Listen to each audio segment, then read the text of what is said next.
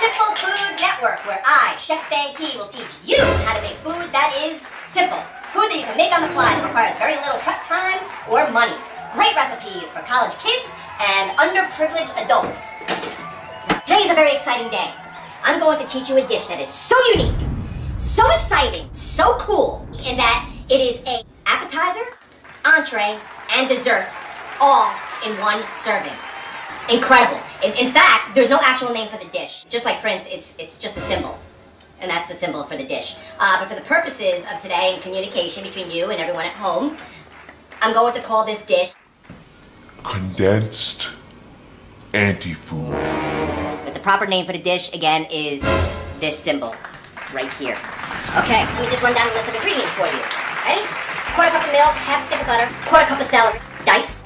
Some olives, green olives as you can see, and with none of the red in the middle. 4 full-grown summer squashes, 1 gefilte fish, 1 teaspoon of fresh ginger minced, 2 tins of cream cheese, 3, if you can see, there's only 3 corn kernels. That's very precise, and it's very important for the dish. 1/16 of a full-sized pumpkin, 1 whole avocado, just as is. 1½ cups of sweet potatoes peeled and cubed, 9/5 parsley, a pinch of red pepper flakes, 2/5 of a melted pre-cooked upside-down Hamantaschen, 1 shoelace, and of course a nail file. Grind it in, and over here you will see a little bit of bleach. Actually, this is laundry detergent Purex. A dash of bleach, just a dash. And of course, 1 ordinary household domestic cat, and a little salt, a little pepper. Pry this open. Thank you very much. Like every great You dish, just pry it open like that. this one is And grounded here we in a got can some of crushed tomatoes. And if you want, you can jab at them in the can. bad tomato, bad tomatoes. That's just an old-time chef joke. And the next and probably easiest step of this dish is to cut up your onion. And you need to be professional like I am. So you just gotta be very, very, very careful. Please don't cut this fast like at home, because you need to be professional like I am. That's what happens when you're not careful. That's what happens, kids. Okay, after a couple of band-aids and lots of peroxide, I can continue on with the program. Swine You flu? okay there? You got the plague? Alright. You okay? We're okay to continue? Yes. Okay, great. Okay, now the first thing you do is you put everything is in one pot. It's almost like it's going to seem like it's a stew. Sort of come together, and it's amazing. Meal is finished. You are going to be shocked because one bite will fill your belly for an entire week, and it'll give you energy. Just to let you know that this dish was actually, I think it was developed by my ancestors who escaped Nazi Germany. Actually, it was from Poland. They escaped Poland and went to a little town in Asia, and who were accepting Jews as long as they continued to buy Chinese food and keep them financially secure. And that's where they learned about this dish. Of course, they didn't have microwaves back then, and we have them now, so it's going to take a little bit less time to cook this dish. The oven's preheated. As soon as this is done, turn off the flame and immediately take it out and put the dish into the oven. 1 hour. Okay, now that the 1 hour is up, take it out of the oven and immediately place it into the microwave oven for 47 minutes. Just a few more seconds left.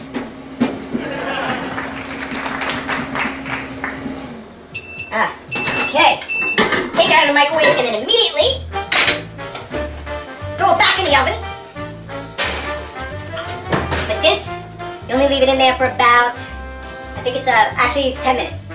Now that the 10 minutes are up, you're gonna take this and place the dish. Actually, by this time, I guess all the ingredients should be blended together, including the cat, should be all a little bit more condensed than originally.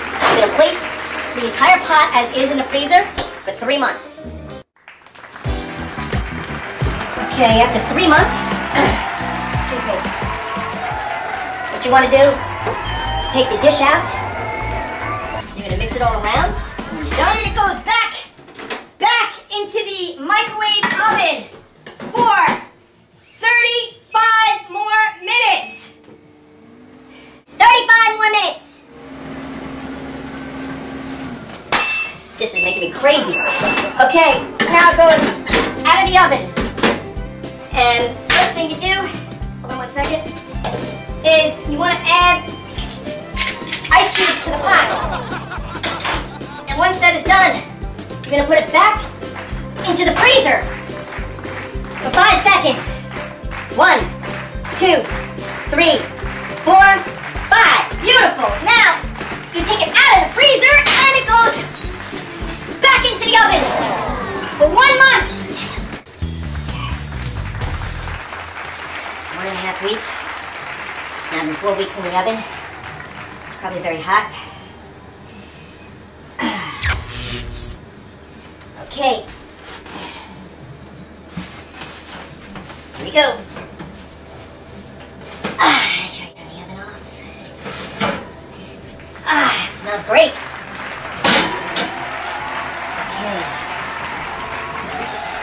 This is the moment we've been waiting for. It's been close to, I don't know, 6 months or so making this dish. Again, if you started at the right time, you should, if you started today or whatever. Anyway, the dish, it should be ready by Thanksgiving or so. This is an excellent dish. So, here we go. This is it.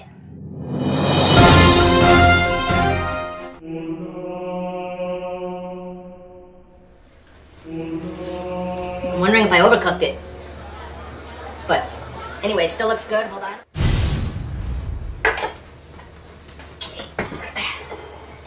Now, this is technically 4 servings, believe it or not. I'm kind of hungry.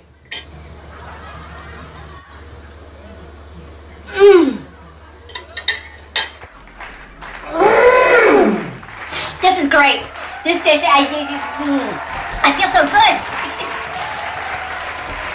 Wow, I feel like I can do jumping jacks and push-ups.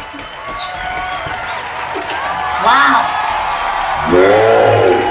Thank you very much. That dish was called Condensed Anti-Food. So, I'm feeling fantastic. You've all got to try this. Good night, everyone. Thank you very much. Good night. Again, Chef Stanky is signing off. I will see you next week. I would like to thank our special crew for coming down and shooting this and shooting all the night shoots. We would also like to thank Thai Bleach. We would like to thank Arroz con Pollo and all kinds of chicken and the farmers who farmed all the chicken as well as some corn. And a quick shout out to all the gefilte fishers, the men and the women fishers who went who braved the ocean to catch many gefilte fish. And a very special thanks to Willie Nelson and Burt Bacharach for not taking part at all in this video. And most of all, we would love to thank Gary Coleman from Different Strokes for bringing that wonderful catchphrase. What you talking about, Willis?